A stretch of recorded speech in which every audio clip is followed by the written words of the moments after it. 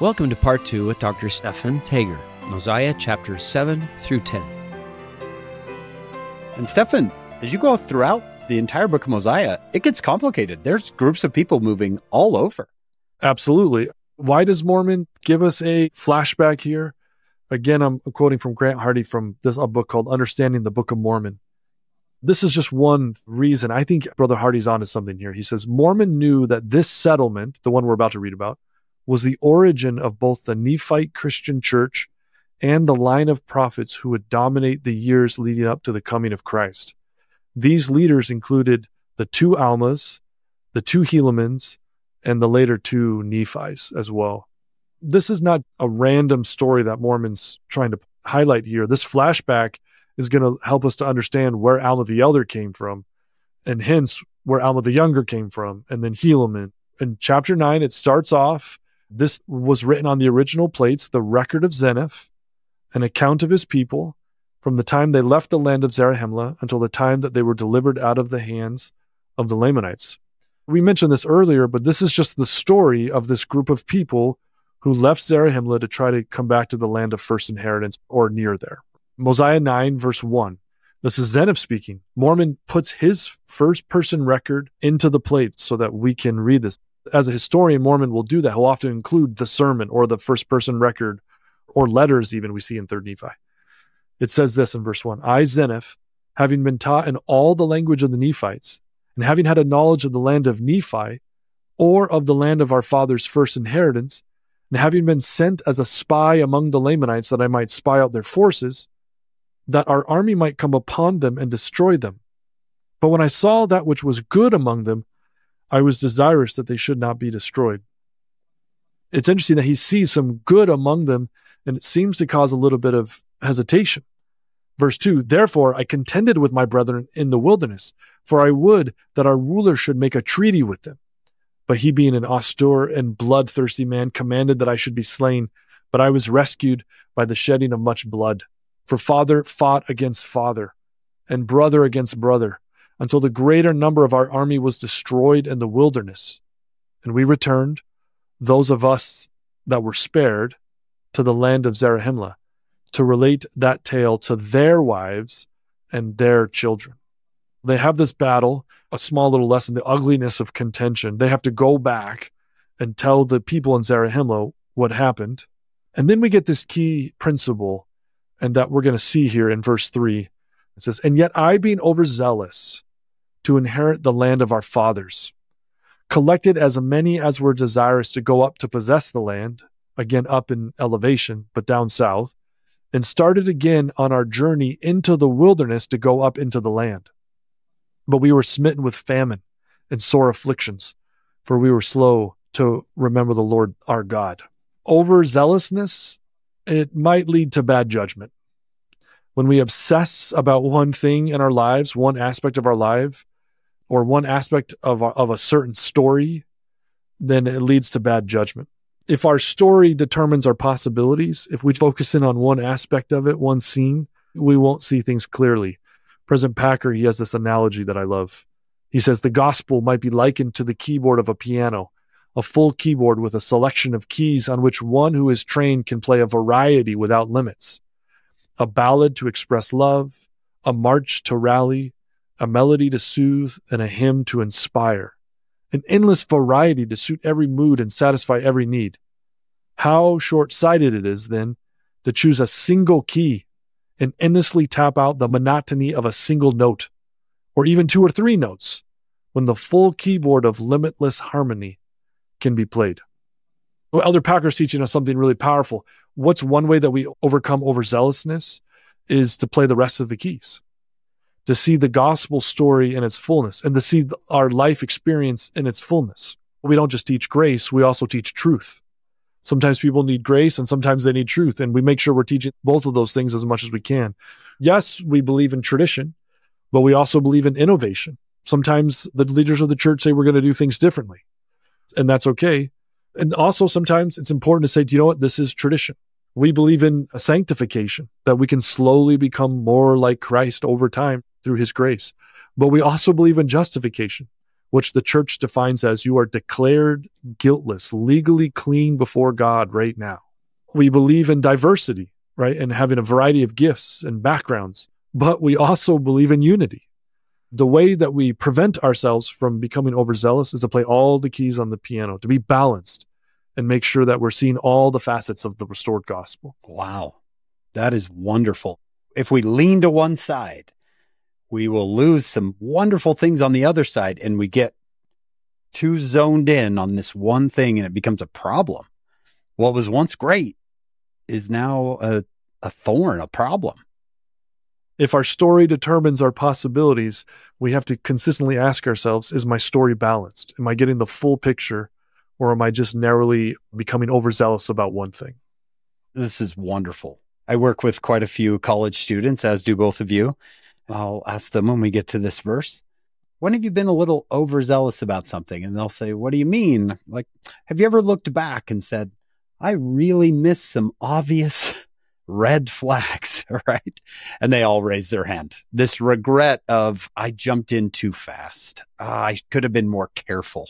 I think of sometimes jumping into debt.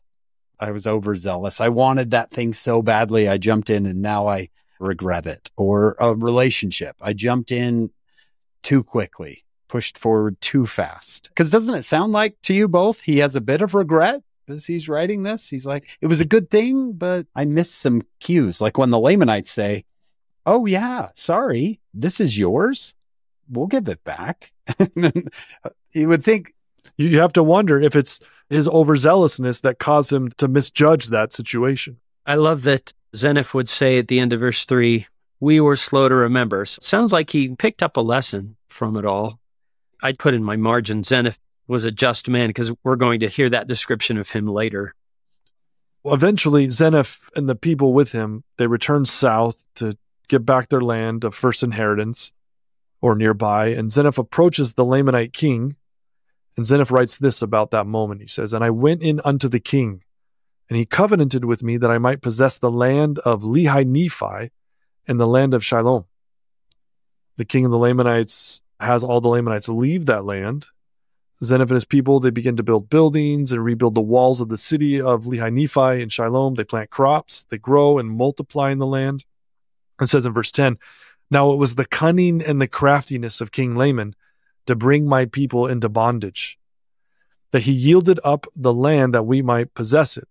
Like we said a second ago, you have to wonder if maybe he had not been overzealous, if this would have prevented this poor decision-making. But it's interesting because this decision is going to affect a lot of people around Zeniff. His children and the grandson we've already talked about, Limhi. In verse 11, therefore it came to pass that after we had dwelt in the land for the space of 12 years, that King Laman began to grow uneasy, lest by any means my people should wax strong in the land, and they could not overpower them and bring them into bondage. Now they were a lazy and idolatrous people, which means they worshipped idols. Therefore they were desirous to bring us into bondage, that they might glut themselves with the labors of our hands, yea, that they might feast themselves upon the flocks of our fields. Some of the Lamanites then attack. Zeniff is called upon for protection. And he writes this in the first person, yea, in the strength of the Lord did we go forth to battle against the Lamanites. For I and my people did cry mightily to the Lord that he would deliver us out of the hands of our enemies. For we were awakened to a remembrance of the deliverance of our fathers. Again, in this moment of difficulty, they draw on a powerful story. If we fill our life with stuff that can't nourish the soul, superficial spirituality, or only the stories of this world, then we won't have the powerful gospel narratives to draw upon in the moments of our most trying times. He says they were awakened to a remembrance of the deliverance of their fathers. Truly, our story determines our possibilities. My scripture study, Stephan, almost becomes like a food storage that I build up. So in those times of need, I have these friends to call on. Absolutely. In fact, Elder Richard G. Scott, he recommends memorizing certain passages, and he uses that analogy. So like friends, you can call upon them at the right time.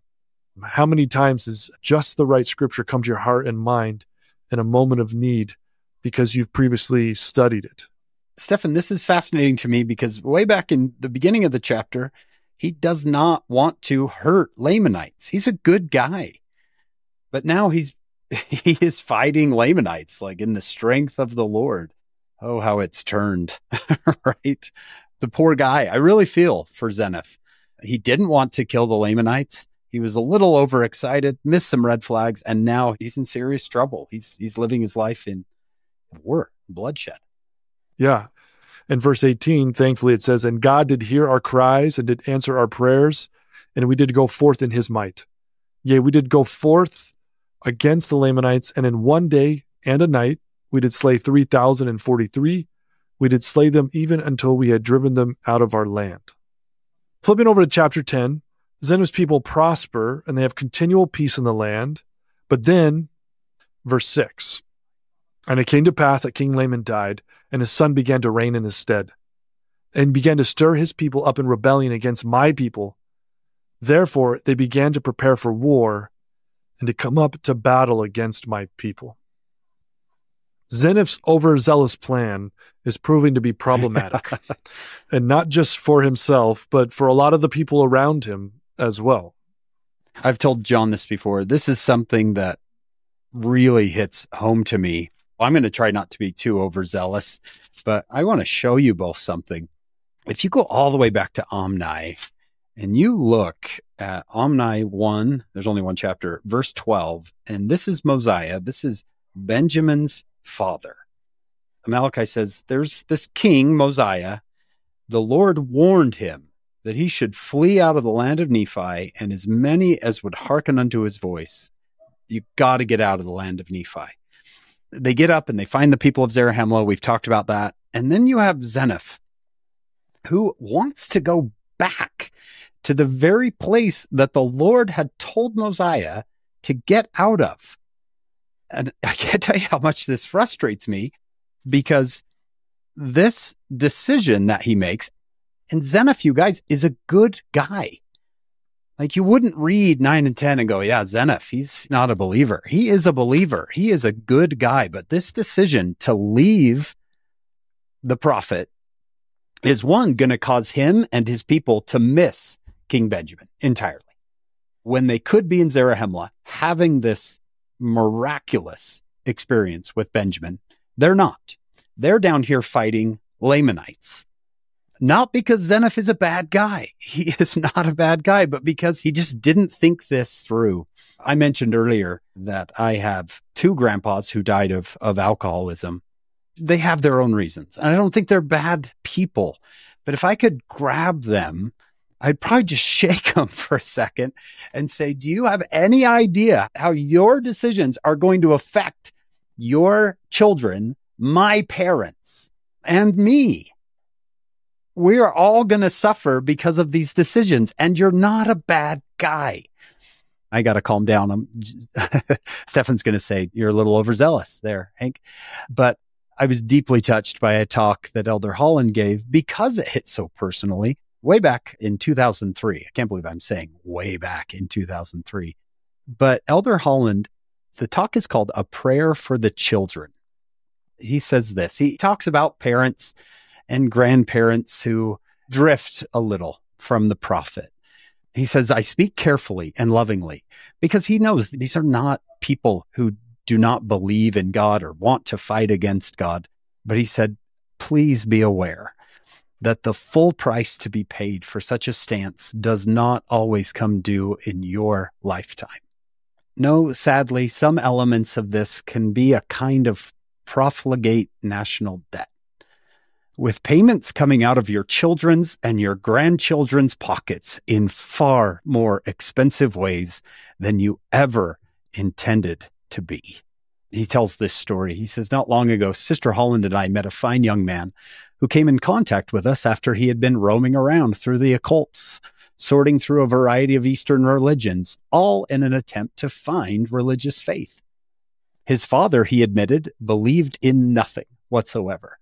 But his grandfather, he said, was actually a member of the Church of Jesus Christ of Latter-day Saints. But he didn't do much with it, the young man said. He was always pretty cynical about the church. From a grandfather who is cynical to a son who is agnostic, to a grandson who is now looking desperately for what God had already once given his family. Don't you just want to grab Zeniff and say, you're walking away from a place that your grandson is going to spend his entire life trying to get back to, and you're willingly walking away from that. You know, I try to be vulnerable on our show, talking about my childhood. It was not ideal. And we suffered immensely. My siblings, my parents, extended family, we suffered immensely because of the decisions of past generations. And I'm sure that they had their reasons.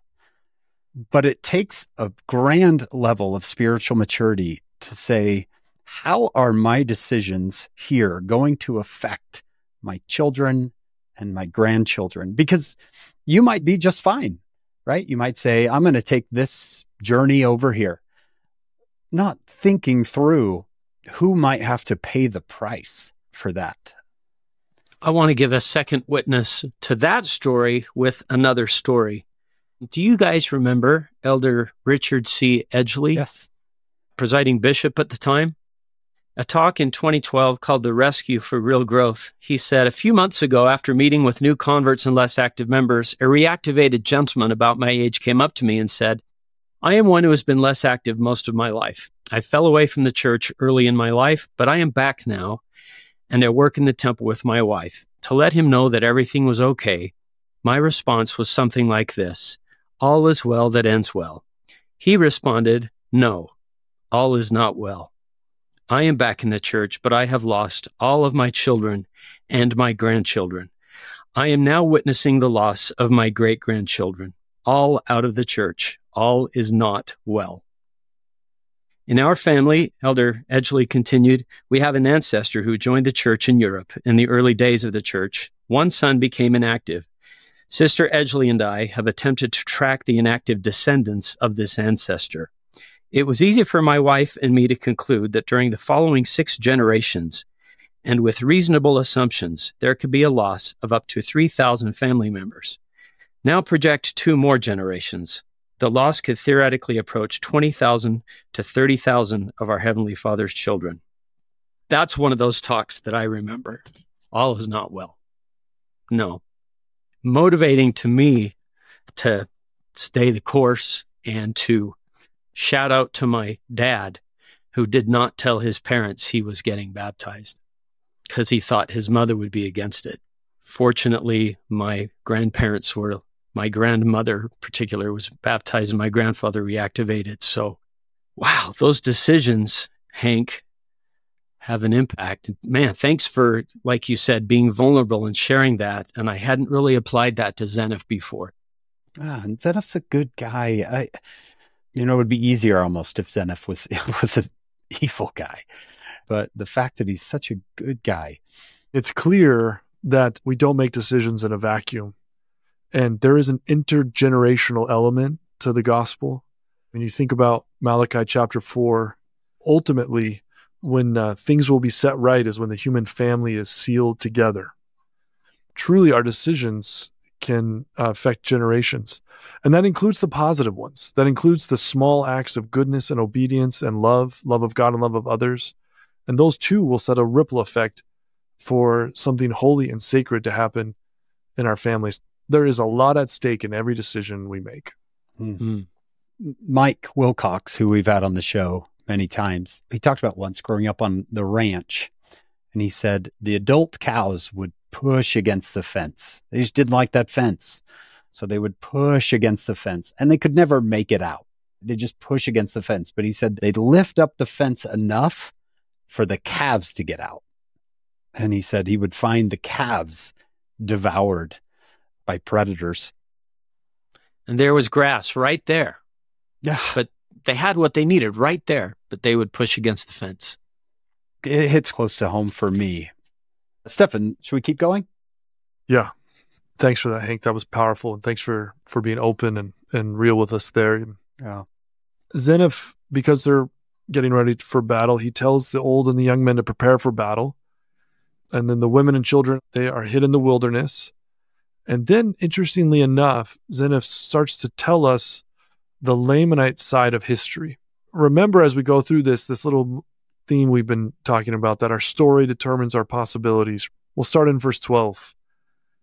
Believing in the tradition of their fathers, which is this, believing that they were driven out of the land of Jerusalem because of the iniquities of their fathers, and that they were wronged in the wilderness by their brethren, and that they were also wronged while crossing the sea, and again, that they were wronged while in the land of their first inheritance, after they had crossed the sea, and all this because that Nephi was more faithful in keeping the commandments of the Lord. Now, the story that this group of Lamanites is telling themselves is much, much, much older than Nephi and Laman and Lemuel. In fact, this kind of story, it goes all the way back to the Garden of Eden. If you remember, Adam and Eve partake of the fruit. The Lord approaches Adam, Genesis 3, verse 12. He says this, "The woman whom thou gavest to be with me, she gave me of the tree, and I did eat." Then when Eve is asked about it, quote, Genesis 3:13, "The serpent beguiled me, and I did eat." Adam says, "It was Eve's fault." And Eve says, "It was the snake's fault. It was the serpent's fault."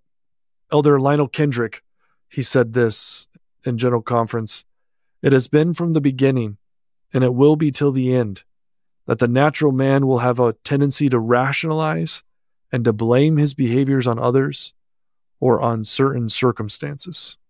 A spouse gets home from work, and they say, "Why can't you keep the house clean?" And they forget how maybe they don't help out a lot. Or a young woman in college, she says to her roommates, "Hey, whenever people come over, you guys treat me different." But she doesn't stop to think that maybe she's not the most warm or friendly person socially. A student walking around maybe BYU campus and says, "No one ever comes up and says hi to me." And it is true, and we have to be really, really clear about this, that people can make decisions that seek to inflict harm on other people. But a very common and restricting story that humans tell ourselves is that someone else is ultimately the reason for my sadness and difficulty in life. It is absolutely true that humans can hurt each other. But when we take that too far and say another person is the ultimate reason why I'm not happy, that's when it starts to cross the line into blame and accusation. It says in verse 14 that Nephi's brethren were wroth with him. Zeniff says, because they understood not the dealings of the Lord. They hardened their hearts against the Lord. They claimed Nephi had taken the ruling of the people out of their hands, because Nephi took the records which were engraven on the plates of brass. This is obviously a very different version of history than we read earlier in 1 Nephi. But some of these people have taken up the story of their primary identity has come from they have been wronged, that someone has wronged them. Again, it is true that people can wrong others, but it's dangerous if we take that up as our primary sense of identity. One of the things that I'm very interested in is self-deception and how humans have a tendency to blame and to rationalize. I quoted a Terry Warner story the last time I was on this podcast, and I'd like to read another one and sort of unpack this phenomenon for a second. I believe all of the stories in Brother Warner's book, Bonds That Make Us Free, are true stories. Quote, Carol hated Saturdays because her husband yelled at the children when he supervised their household chores. She said this ruined her hopes for a day of cooperative work and loving play. When he would begin to yell, she would roll her eyes and say under her breath, or sometimes a little louder than that, "Here we go again." Or he's ruining everything just like every Saturday. As a victim of this domestic autocrat, she would often cry. Then she came to a realization that astonished her. In a flash of understanding, she saw that the Saturday morning problems were not entirely her husband's fault. I told myself I was trying with all my might to make sure we had a good time together, but in reality, I was looking hard for evidence that he was making it impossible. That's what surprised me so much. What was most on my mind was, how can I be a good mother when the father acts like this? Ironically, I could tell that my criticism not only hurt him, but seemed to make him even more agitated and impatient. My criticism was contributing to the problem. And then Brother Warner writes, Carol's story shows clearly how three aspects of the self-betrayer's conduct always go together. And this is one of the most brilliant insights that Dr. Warner has to offer. He says these three things go together. 1, accusing others. 2, excusing ourselves. And 3, displaying oneself as a victim. Because these happen in the same emotional move, if I remember correctly, and we're going to get technical for a second, but Dr. Warner calls this a unitary act of self-deception. I don't notice it's happening. But at the same time I blame someone, I'm also excusing myself and displaying myself as a victim. Now, we need to be really clear. If people are wronged, especially in serious ways, then it is perfectly the Christian thing to do, to set boundaries and to seek justice and to tell the truth. It is not Christian to allow evil to continue. But even when we have to stand up for what's right, and sometimes do that in tough ways, we have to be cautious that we don't let the poison of anger that is coming our way infect our own souls and our own spirits. Otherwise, we get what Hank was talking about so beautifully a few minutes ago in verse 17. And thus they had taught their children that they should hate them, and that they should murder them, and that they should rob and plunder them, and do all that they could to destroy them. Therefore, they had an eternal hatred towards the children of Nephi. Hank, you modeled that for us beautifully about being honest and vulnerable about maybe some of the complexities that have come into your own family life without becoming bitter. It doesn't mean we bottle up our emotions and hide how we really think and feel about situations. That is deeply unhealthy. But it means we don't let the bitterness of another infect our own happiness. We refuse to let that happen. Yeah, I'm grateful for that. I don't think my grandparents and great-grandparents are bad people. And I don't want to be a victim and say, well, I have no possible way out of my situation because of them. But you're telling me it's okay to acknowledge, wow, we got handed a difficult situation. Yeah. I want to read a quote from Elder Bednar that is, for me, incredibly liberating and deeply, deeply, profoundly true. It's a little hard on the natural man and woman, but ultimately it is incredibly liberating. He says this, "It ultimately is impossible for another person to offend you or to offend me. Indeed, believing that another person offended us is fundamentally false. To be offended is a choice we make. It is not a condition inflicted or imposed upon us by someone or something else." I mean, obviously we could be tempted, right? We could be tempted to be offended and to be agitated and annoyed. But Elder Bednar says, and he's teaching the truth here, we have a choice if we're going to lean into that or turn away from it. I'll quote our beloved prophet, President Nelson, "The Savior's message is clear. His true disciples build, lift, encourage, persuade, and inspire, no matter how difficult the situation. True disciples of Jesus Christ are peacemakers. The antidote for accusation and blame is to be a peacemaker. And we have all of the resources we need to do this. Why?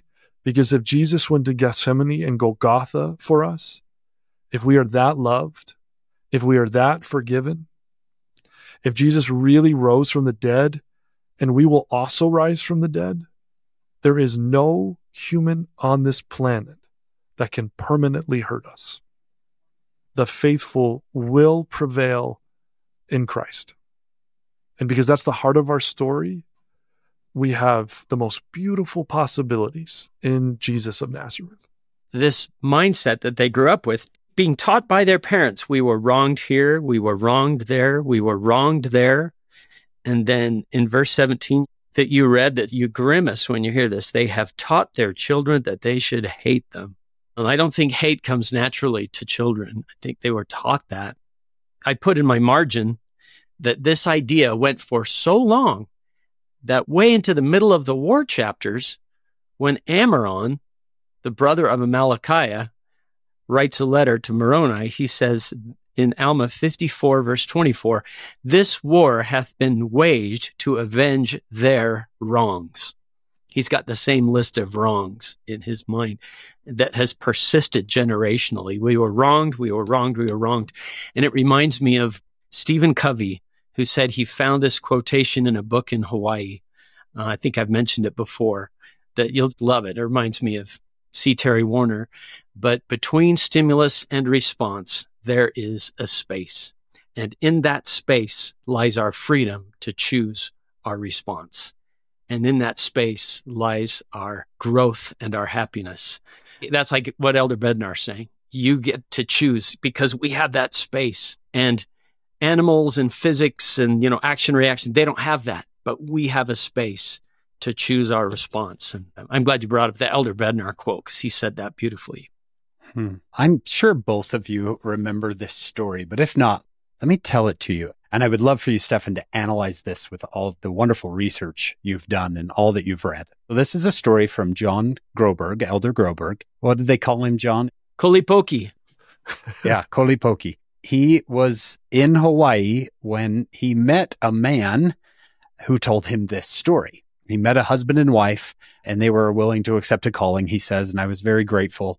And he said, the husband told me of an experience he had when he was 12 years old that stayed with him throughout his life. In the early 1900s, his family joined the church in Hawaii. They were faithful members, and after 2 years, he and his father received the priesthood. The family prospered, enjoyed the fellowship of their little branch, and they anxiously looked forward to being sealed as a family in the nearly completed Laie Temple. Then, as it happens, adversity crossed their path. One of the sisters became ill with an unknown disease and was sent to the hospital. At this time, people in Hawaii were wary of unknown diseases, as disease had wrought great havoc in the islands. The concerned family went to church on Sunday, hoping to receive strength and understanding from their fellow branch members. The son and his father had responsibilities of blessing and passing the sacrament that Sunday. They reverently broke the bread while the congregation sang the sacrament hymn. When the hymn was finished, the father started to kneel to offer the sacrament prayer.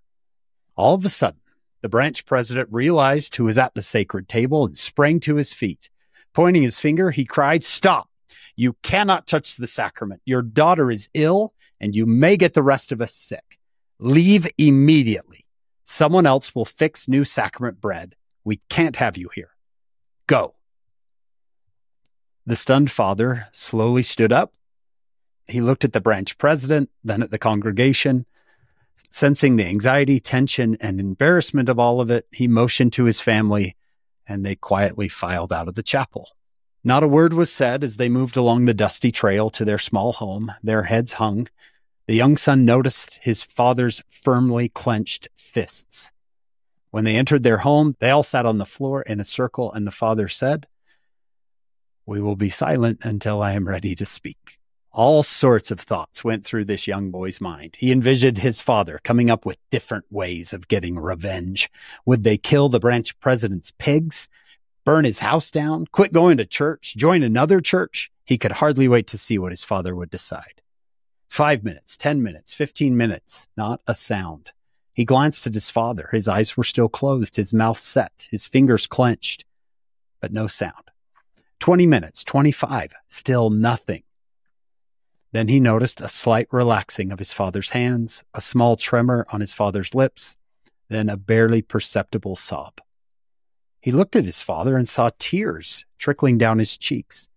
Soon his mother was crying also, then one child, then another, and soon the whole family. Finally, the father opened his eyes, cleared his throat, and announced, "I am now ready to speak. Please listen carefully." He turned to his wife and with deep feeling said, "I love you." Then he turned to each child and said, "I love you. I love all of you." This is not the branch president's church. It is the Church of Jesus Christ.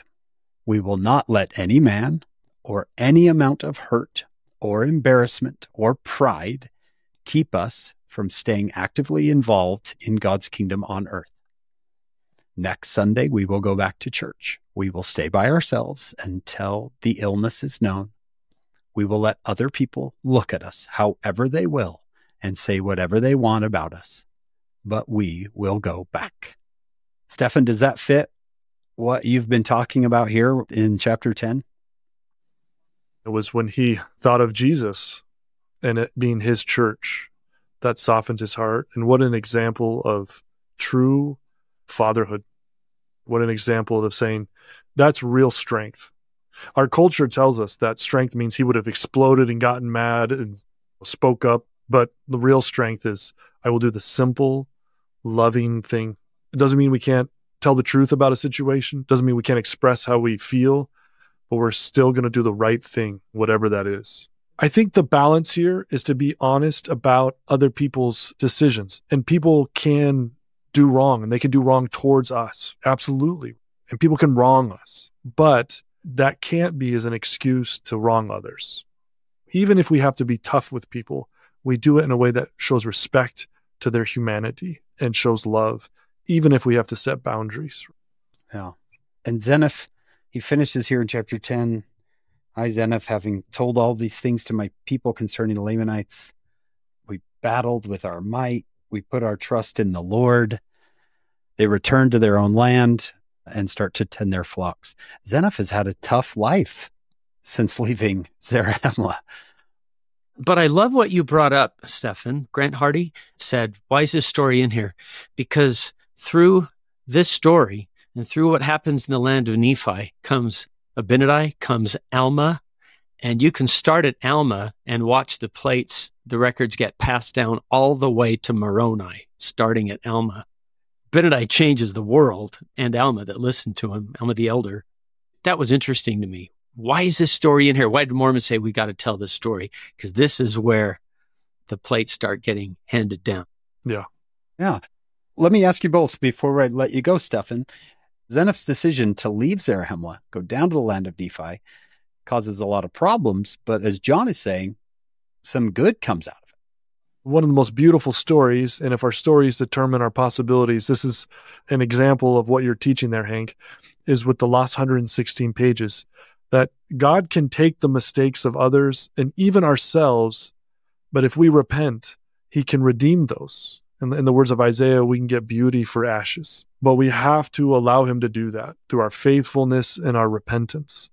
And that's when he can take difficult situations and redeem them and make them better for us and actually teach us powerful, powerful lessons.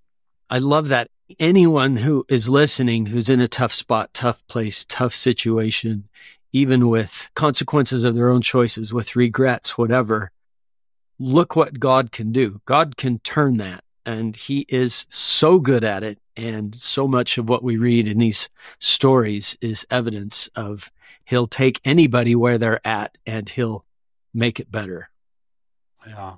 And I'm seeing what Stephan taught us here, John, is that if you don't open your heart to that, you can allow anger and resentment to poison you. And that poison goes to maybe the next generation. And the next, and hundreds of centuries. If they're still talking about in the war chapters, hey, we were wronged back in 600 BC. And imagine if verse 17 had said, thus they were taught to love, to forgive, to choose the right even when they've been wronged, to go forward even when injustice has happened to them. I mean, imagine how different that verse could have been. It's interesting in verse 17, Stephan, therefore they had an eternal hatred. Yeah, what a phrase. Yeah, that's a powerful phrase. Stephan, as we walk away from Mosiah 7 through 10, let's say I'm on my commute and I've been really impressed and touched by what you've said. What's my action item? Give me a therefore, what should I do? I'm going to pull into my driveway. I walk into my house. What do I do? Hank, can I answer that indirectly? Please do. I'm going to tell a story and I want you to hear it for the first time. And Joseph dreamed a dream, and he told it his brethren, and they hated him yet the more. Now, if someone was talking to Joseph's brothers, they might say, hey, I know Joseph is difficult. Forgive him. Forgive him. Be patient with Joseph. Forgive him. But what Mosiah 10 is sort of indirectly teaching us is that's not the problem. Eventually, they throw Joseph into a pit. Genesis 39, verse 28. Then there passed by Midianites, merchantmen, and they drew and lifted up Joseph out of the pit and sold Joseph to the Ishmaelites for 20 pieces of silver. and they brought Joseph into Egypt. They thought Joseph was such a problem. They felt completely justified in doing this horrible act to him because they thought Joseph was the issue. Later in life, in Egypt, the tables are turned. Joseph is now successful and in power. Joseph's brothers show up. They need food. Joseph knows it's them. He knows it's them, and they don't know it's him. And at one point, they say this, Genesis 42:21. They said one to another, "We are verily guilty concerning our brethren, in that we saw the anguish of his soul when he besought us, and we would not hear. Therefore is this distress come upon us." They refused to see Joseph's humanity. They didn't see that his thoughts, his feelings, his wishes mattered as much as their own. All those years, people might have been like, "Oh, just forgive Joseph, be patient with him." And that's what they could have said to Joseph's brothers. But to draw on a principle from Terry Warner, in order to be set free of their anguish, they didn't need to forgive. They needed to repent. And when I say repent, I mean they need to repent for their harsh and unkind feelings towards their brother for all those years, for seeing him less than human. So there are two stories that we are taught about our interactions with others. One is true and one is false. The first one I'm going to tell you is false. The story goes like this. My resentment, my bitterness, and anger are someone else's fault. The other story, the true story, is I am free to love all people, including my enemies. Our story determines our possibilities. Stephan, thank you. Thank you for that. That answered that question perfectly. What a great day. Dr. Taeger, thanks for spending your time with us. Thanks for having me. I appreciate it. Yeah, we loved it. John, I've got all sorts of new notes. Me too. What a blessing. Thank you. We want to thank Dr. Stephan Taeger for being with us today. We want to thank our executive producer, Shannon Sorensen, our sponsors, David and Verla Sorensen, and we always, every episode, we remember our founder, Steve Sorensen. We hope you'll join us next week. We're going to cover more chapters in the book of Mosiah on Follow Him. Before you skip to the next episode, I have some important information. This episode's transcript and show notes are available on our website, followhim.co. That's followhim.co. On our website, you'll also find our two books, Finding Jesus Christ in the Old Testament and Finding Jesus Christ in the New Testament. Both books are full of short and powerful quotes and insights from all our episodes from the Old and New Testaments. The digital copies of these books are absolutely free. You can watch the podcast on YouTube. Also, our Facebook and Instagram accounts have videos and extras you won't find anywhere else. If you'd like to know how you can help us, if you could subscribe to, rate, review, and comment on the podcast, that will make us easier to find. Of course, none of this could happen without our incredible production crew. David Perry, Lisa Spice, Jamie Nilsson, Will Stoughton, Crystal Roberts, Ariel Cuadra, and Annabelle Sorensen. Whatever questions or problems you have, the answer is always found in the life and teachings of Jesus Christ. Turn to Him. Follow Him.